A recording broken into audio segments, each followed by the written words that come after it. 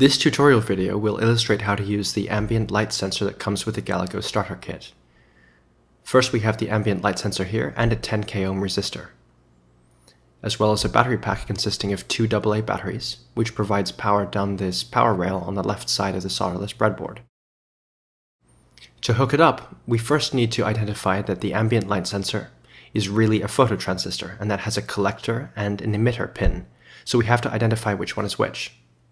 If we look at this thing, you can see that there's actually a straight segment inside it and a curved segment. The straight segment is the collector, and the curved segment is the emitter. Let's hook it up. So we'll place it in the solderless breadboard like this, with the collector side on the top. Next, let's take the 10k ohm resistor and connect that between the collector side and another point.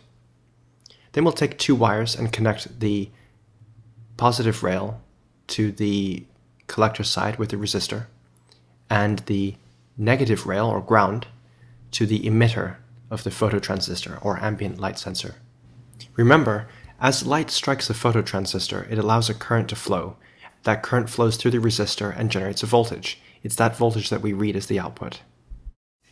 The output of the sensor circuit is the node between the phototransistor and the resistor, so we'll attach the oscilloscope probe right there.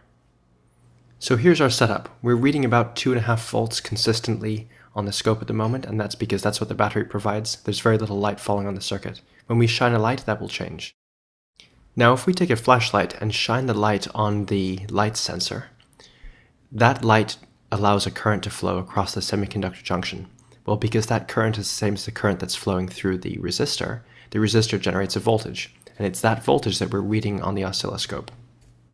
As you can see, the voltage varies between near the battery level at about 2.5 volts and all the way down to close to 0 volts when the maximum amount of current is flowing through the semiconductor junction. It's this varying level that you can read with one of Galago's analog pins to get your measurement. And that's how an ambient light sensor works.